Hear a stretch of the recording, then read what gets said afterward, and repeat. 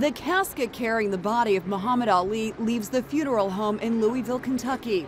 Mike Tyson is one of the pallbearers. So is Will Smith, who portrayed Ali on screen. His widow, Lonnie, led family members out of the funeral home this morning. That's Ali's daughter, Layla Ali, with her children. Thousands lined the streets of Louisville to say goodbye to its favorite son. Ali was driven past his childhood home, this small pink house, and then past the center named for him.